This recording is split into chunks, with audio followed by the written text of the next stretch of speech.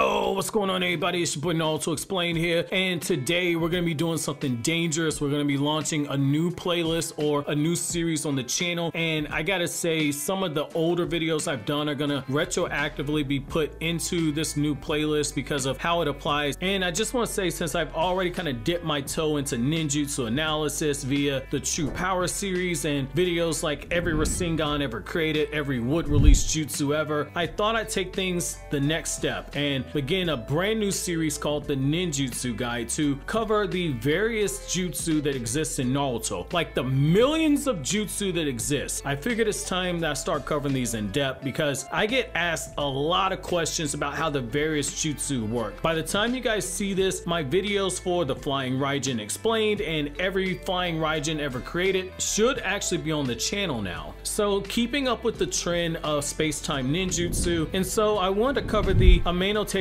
which is the space-time ninjutsu that is unique to Sasuke's Rinnegan. So in today's installment of the Ninjutsu Guide, I'm gonna be telling you guys everything you guys need to know and probably didn't know about Sasuke's jutsu. So obviously, in order to use this jutsu, you have to first have the Rinnegan, but much like Madara's Limbo Jutsu, this jutsu is only found in the Rinnegan of Sasuke, which further adds to the theory that every person who naturally awakens the Rinnegan has a jutsu that is unique to them and them only. Now, this jutsu allows Sasuke to shift places between anything that happens in a space within a 10-meter radius, which comes out to being just over 32 feet in distance. Usually, Sasuke uses this jutsu to swap places with himself and either an enemy that's in a nearby vicinity or an object in order to give himself the edge in battle. Now, a good example of this is how he used this jutsu during he and Naruto's battle against Momoshiki when Sasuke was trapped by Momoshiki, and so Sasuke swapped himself and Momoshiki after Sasuke was trapped in the chains, which opened up the door for Naruto to attack him. This was also used in the manga when Sasuke also swapped places and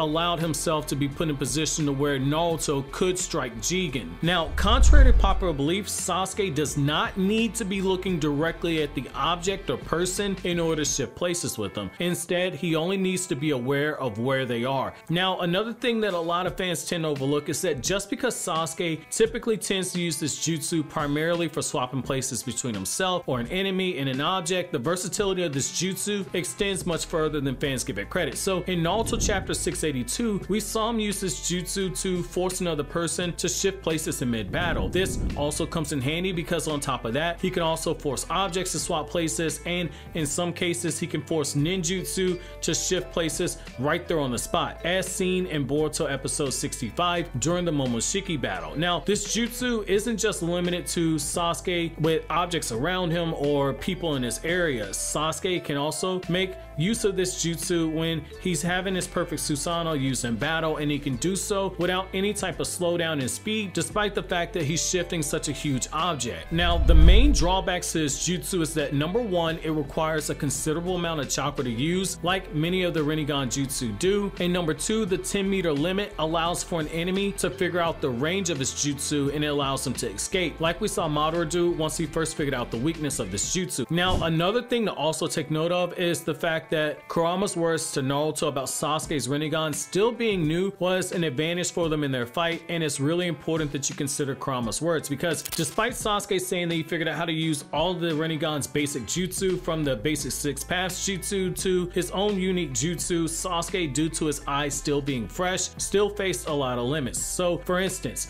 when he tried to use this jutsu too much back to back, it would eat away at his chakra very quickly and it would make his eye bleed, which would force Sasuke to build his chakra back up over time. Another thing is that in the Boruto era, Sasuke has had 16 years to master his abilities, and we've seen significant improvement when it comes to using this jutsu, as shown as he's been able to use the jutsu to a smaller extent even after his ocular powers were highly weakened, as shown on a couple of occasions in Naruto Gaiden. And in particular, for those of you guys who are wondering when was Sasuke's ocular powers weakened in Naruto Gaiden, go back to chapter 8 of Naruto Gaiden. Sasuke clearly says, as well as in chapter 6 that his ocular powers were in the process of returning, and then that they had finally returned. Now, it should also be worth noting that Naruto himself once referred to his jutsu as being a really fast body flicker, but there's two things to keep in mind. Number one, Naruto's an idiot. Number two, that was Naruto seeing the jutsu after Sasuke first awakened his Rinnegan and was still getting used to its limits. And most importantly, for a third point, Kishimoto's own writing in Naruto Databook 4 listed as a space-time ninjutsu. However, that's gonna be it for this newest installment of the ninjutsu guide. Up next, I'm gonna be doing something dangerous, and I'm gonna be covering every Rinnegan